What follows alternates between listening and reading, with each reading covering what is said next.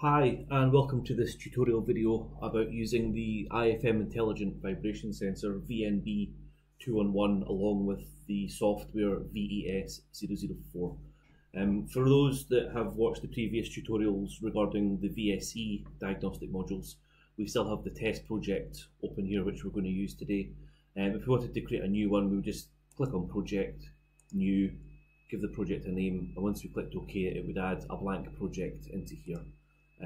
We then, to add a device new, and it's a VNB211 that we want to add.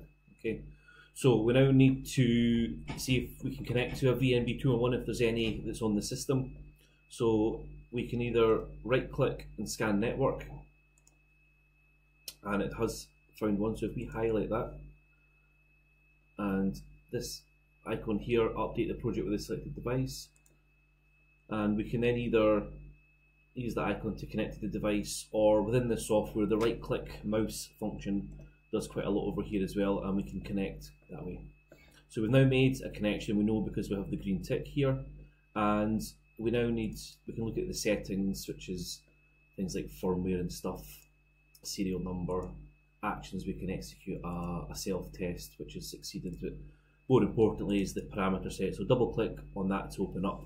Common configuration allows us just again information about firmware, what the inputs and outputs are doing, documentation about who the customer is, where the machine is, who created the parameter set, etc. And if we then go on to the parameters, we're allowed to start putting in the inputs.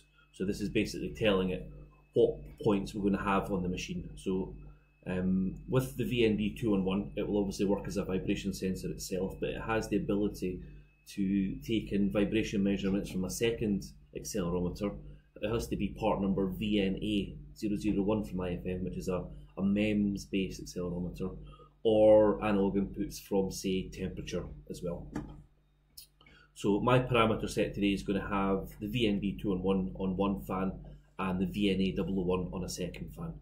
So if I just right click on dynamic inputs, and it defaults to the internal, which is the sensor itself, the VNB. But if I just change that to fan 1, and it defaults to put a high pass filter of 10 Hz. So anything below 10 Hz the sensor will just ignore. And we'll create our second dynamic input, which it defaults because it knows it's the VNA, and if I just change that to fan 2, and again we've got the high pass filter of 10 Hz. If we wanted to put temperature, that would be there, but we can only have one other measurement point in, so it won't allow me to do that now. So for the objects, right click, I'm going to set, we've either got RMS acceleration, RMS velocity, peak acceleration, all in the time domain, looking for vibration problems, or upper and lower limit monitor are setting alarm points based on if we had an analog input coming in such as temperature. We can set yellow and red limits for those. But I'm going to set an RMS velocity for both and change the VNB to fan 1. It's coming from the fan 1's internal sensor, this particular object. And if we go into processing, we have a low pass filter defaulting at 1000 Hz, and with the high pass filter on the sensor itself, that's giving us a 10 to 1000 Hz measurement range as per the ISO 10816 standard.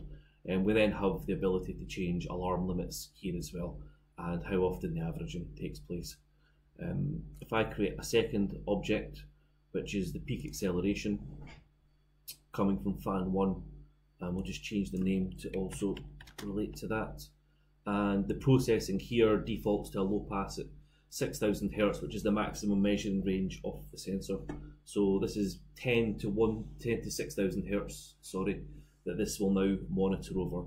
But we can change that to put in high pass or even band pass filters as well. And you just manually type over here anything that you like. But I'm going to keep that as the low pass. It puts in some default limits, but again, these can be changed just by typing over as well. So I'm just going to do that for the second object. So RMS velocity on fan 2. So the RMS velocity is generally going to pick up things like unbalance, misalignment, looseness, that would tend to fall in the 10 to 1000 hertz. So because we've set the low pass, the low end filter at 10 hertz, this is any machine that's 600 RPM and above. So if I just change that, and we'll also set the A peak as well for fan 2. So the history with all those parameters, the default measurement interval's 5 minutes, which is giving us 298 days, but we can just change those either by ticking each one individually and manually typing over, or if we want to change them all, we can just click on that top pencil and say every 2 minutes. And that is still giving us 119 days before it overwrites itself. And the alarms, we just right click, new alarm. Warning gives us an overall yellow alarm for anything that's being monitored, and we'll also set a damage alarm as well.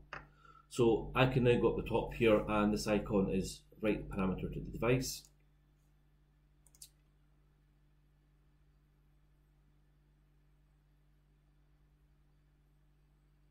And that's gone in because we're already starting to get some values back here, and we can see that we have a couple of parameters in green, one in yellow and one in red, and we now have beside the VNB in our data tree here a red LED icon as well. So this is giving us an overall health status of anything that this sensor's being monitored. So we got to write parameters to the device. If we're connecting to a sensor that was already on the machine and we wanted to see what's happening, read parameters for device would let us get the parameter set out and look at values. We're able to compare locally on the PC with what's actually in the sensor as well, reboot, perform a self-test. We can look at the data, so we're able to look at bar graphs.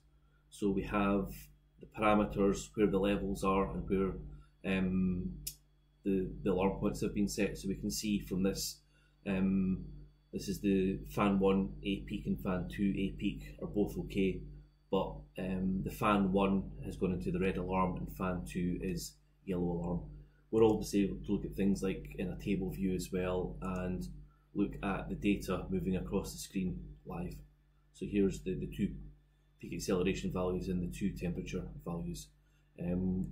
With these tabs we can tick or add or remove the parameters, and if we highlight one of the axes, this one here allows us to do things like scaling as well.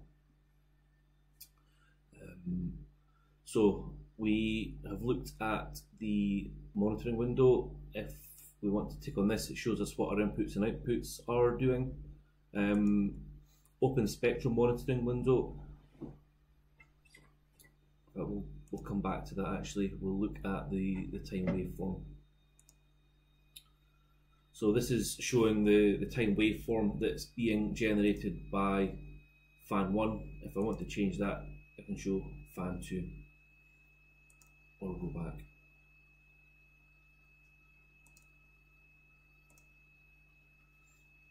And if I want, I can make a recording of this also.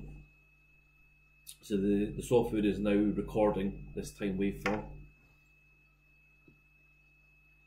And if I stop that and save it, it puts it into my data tree here. Just make that small so it's neater.